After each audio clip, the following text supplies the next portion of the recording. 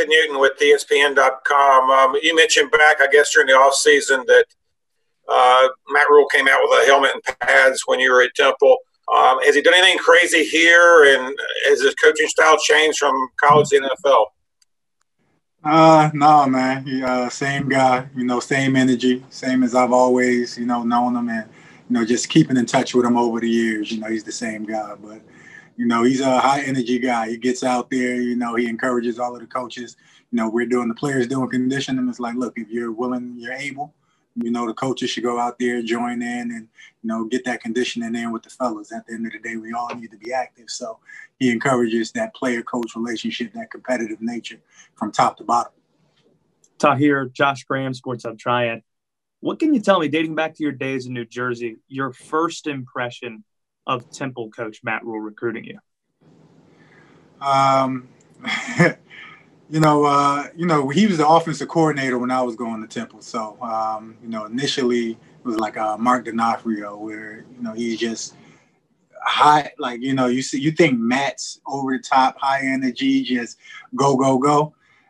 I think that, they just always fed off each other. D'Onofrio, he was the defensive coordinator. Matt was the offensive coordinator. And, you look forward to it every day. You knew he was going to give you all type of exotic looks, all type of stuff that was going to make you think and just keep you on edge. And it was going to be competitive. He was going to make sure he was going to get out there and have to go. If he had to run a route against a defensive player, he was going to try to route him up and try to make him look bad. So that's always been the type of guy he is, and that's why I've always respected him. Exactly what he asks, in request from you is, all you can get, all your energy and everything, and go 100 miles per hour when you're on the field. And he does the exact same thing. He loves the game. Tahir, this is Miles Simmons from Panthers.com. Just wondering, what do you feel like this longer ramp-up can do for you guys in terms of building your communication, and is it a positive? And also, do you feel like tackling could be a problem? It could come week one, and how do you prevent that from happening? I think the way things are being ramped up and how we're unpacking and unrolling things is definitely beneficial. It's beneficial to the older guys, the rookies. It's beneficial to coaches. It's beneficial to everyone in the organization for the simple fact that we've been away from the game for months, since the end of the season, regular season, postseason, whatever you have it. And, you need to get your football legs back under you. And although, you've been training, you've been working with your personal trainer, doing whatever been doing to try to get ready for this, you can't get ready for football without playing football. There's no way around it. That's the only way you can get in football shape is by actually going out there playing football. So the way, we're kind of, easing into it, especially not having preseason games and all of that stuff, it's a lot of one-on-one. It's a lot of individual. It's a lot of coaching, and it's giving the coaches to really detail everything. And, it's been beneficial for everyone. And from the tackling standpoint, I'll just say, it really goes back to your technique. For most guys been playing since they were, 7 years old. In my case, I've been playing since I was 9. You're talking about 21 years of football now up to this point. I would say got my PhD in the sport, But, the game is the game. If you have the body mechanics and everything down packed, you practice your technique, you make sure you come to balance, your feet aren't crossed over all over the place, and, your eyes are where they need to be, I think you'll make off well. Hey, Alina Getzenberg with the Charlotte Observer. I was wondering I know you have younger children, what kind of went into your decision to play? And, as your family in Charlotte, what's the past few months been like for you? For me, we've been, pretty much doing exactly what everyone else has been doing over the past few months, quarantining and, keeping that social distance, just being smart about everything, especially with me having a newborn. He's 4 months now. I've had to, alter my training and everything and be extremely cautious when in and out of the home, as far as taking off the clothes and putting directly in the washer, keeping my hands clean and everything like that.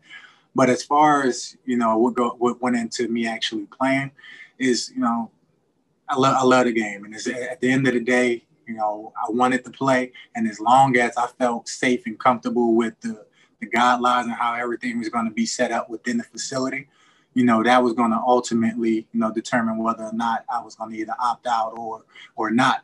And when I stepped in the Bank of America the day of the physicals, the way they had everything set up, all of the locker space and everything around the facility, the suites and everything the guys have to be able to do the virtual meetings and everything, I felt comfortable with that, to where it's the only time we have to really be around each other was practice. And, now that I felt good about coming back and playing the season. And on top of that, just wearing the shield, so the face mask around. And I think at this point, not really just insert myself back into the house, so I stay at the hotel to continuously, protect my family. It's hard, because, I have 4 boys, and they, they face light up and they look forward to me being in the house all day, every day. But, at the end of the day, I got to do what's best for them in the sense of keeping them safe. Hey, Mahoney with the Charlotte Post. We've touched on the best way to adapt to this level is obviously, the more reps you can get, the better. For guys who are rookies and this is their first experience of the NFL, how are you helping them along in their development at this level? For me, it's just taking the time to go over a few things after practice, not rushing off the practice field, understanding that, we have to make up for lost time. At this point, they're just coming in like a deer in the headlights, eyes wide open, not knowing exactly what's going on. But, I take it serious, and, being a veteran, being a leader, to, kind of put their mind at ease and get them to understand, look, this is not your first year playing football. Yes, this is your first year in the league, but this isn't your first year playing football. So go back to your training. All of the stuff that you've learned over the years since you've been playing football, that's what you, rely on. Just go put your mind at ease, make sure that you put your eyes where they need to be, focus in on the technique, the details, and just listen to the coaching, and then just making sure that we're pushing each other. If I see something that's not quite right, I chime in, hey, look, you might want to, tweak this a little bit or do this differently. And on top of that, I'm open-minded enough to, take, pointers from them. I'm always eager to, learn from others. So I'll ask them questions. Hey, what you thought about that rep? Just to kind of make them feel comfortable to, speak on certain things and not just kind of let guys make mistakes or see something wrong and just be like, oh, okay, well, I think that's the way that's supposed to happen. No, ask me questions. I leave the floor open for, I don't care, this is year 9 or a rookie. Let me see. One of my old head coaches, Jim Caldwell, used to say, a good idea holds no rank. So at the end of the day, don't get caught up in, okay, if you're a 10-year vet or if you're a rookie coming in. Everybody got something to say. Everyone has, good thoughts, and you just got to feed off each other. Hey, Tahir. Jonathan Alexander with Charlotte Observer. I hope you're doing well, man. You spoke about staying in. Doing well, boss. Appreciate it. Good. Yeah. You spoke about staying in the hotel and to make sure your family was safe. When you decided on whether you were playing this season, what were the most important things that you needed to know, before playing and then making sure your family was safe? At the end of the day, one of the most important things was how they were going to, monitor and track everyone's, distance. How close are you, being when you're in the building, making sure that, when guys like, what are you going to, not even more so when you're in the building. When you're in the building, okay, it's easy. Everyone has eyes on each other. Okay, wait, you're too close. Put your mask on. That's the easy part. But how things were going to go when you're away from the building. And it's more so, I think it really goes back to policing each other, making sure, reminding each other, hey, man, at the end of the day, we all want to keep each other safe. And, just constantly reminding each other to be respectful of others, be respectful of others' families. Even if you don't have any children, you might have elderly, older, mother, elderly, grandmother, grandfather, someone that might have some type of pre-existing health issues where you don't want to take that stuff back home. So, we remind each other to come in the building with that in mind. Don't go out there, put yourself at risk, and then, knowing you're doing that and living that way, bring that back into the locker room without, saying anything or doing anything to, staying home to protect yourself and others.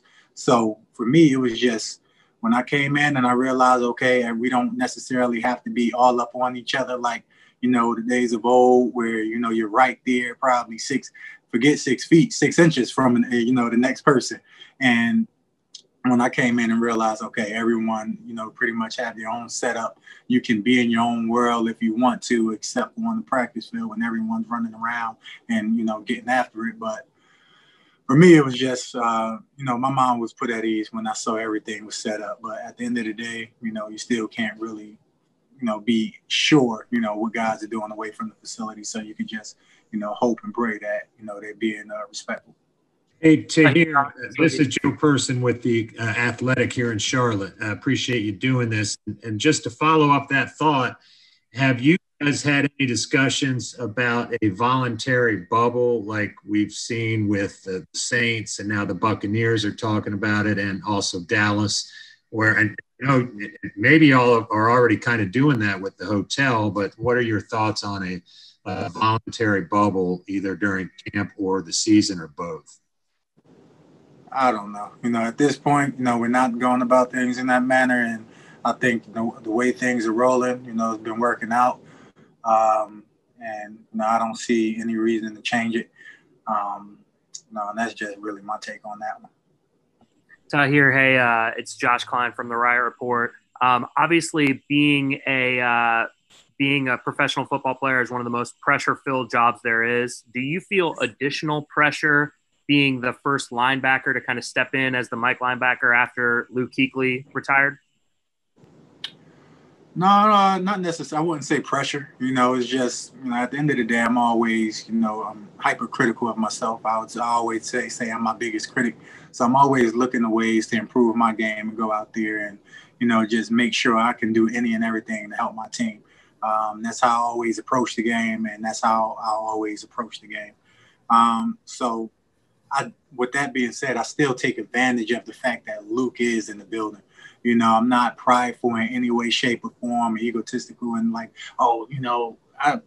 I'm not going to talk to him, just because, he was here and everyone loved it. No, I love the way Luke played, respect and more power to him because of the fact that he played the game at a high level for a long time. We came in the same year, and I've always admired the way he played the game from afar, the big plays, the energy he played with. So for me, it's a blessing for, to even still be able to pick his brain, and he's a great dude. He's open and always willing to sit down, break down film. When he's out on the field, I'll ask him what he thought about certain things, or, what is he looking at when he's dissecting runs or passes. And, I'd be a fool not to take advantage of the fact that he's still around. We have time. Hold on a second, guys. We got time for 2 questions. Tahir's got a tight time window, so we'll go Josh Graham and then finish with David. Tahir, I just wanted to follow up on that because Jeremy's mentioned yesterday he's used Luke as a resource. And the film study with Luke, it's become almost a thing of legend. How would you describe those film sessions breaking down film with Luke? Now, it's just moving forward. It's more so, once we get an opportunity to do so. Right now, it's being as though we're still fresh in the building, still dissecting the system, digesting everything and making sure that we understand what our role is and what's being requested of us first.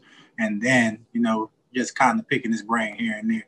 So, I try not to, take up too much of his time because at the end of the day, he still has a job, to commit to and make sure that he's, being mindful of, all of the things and within his realm. And then, still, taking the coaching and everything from Phil Snow and Mike Saravo, and Al Holcomb, where, they're kind of teaching us the scheme and the system and everything. But, it's just small talk right now. And as far as seeing the level of a back, seeing the formation and everything like that, and the telltale signs of what plays you're going to get, really. So no serious film sessions just yet. All right, last one to David. Last one to David. Thank you. Tahir, what does the speed of your wide receivers with Samuel and DJ and Robbie do to a defense? It stresses them out. It keeps them up at night. That's exactly what the hell it does. Them guys are, blazing fast. You go out there and, we're looking like, golly, you know, we got to go up against it, you know, against that. We have to, you know, match up with that and everything. And it's a great challenge for us to have, you know, good receivers like that with that type of, you know, speed and practice. Because therefore, once you get into the season, once we get rolling, you've seen it already. You know, I don't think there's, you know, too many other guys that have that type of speed, you know, and finesse in hands. So their talent is definitely, you know, it can keep you up. It'll keep you on your toes. It makes you think, you know, you're definitely not going to take it lightly.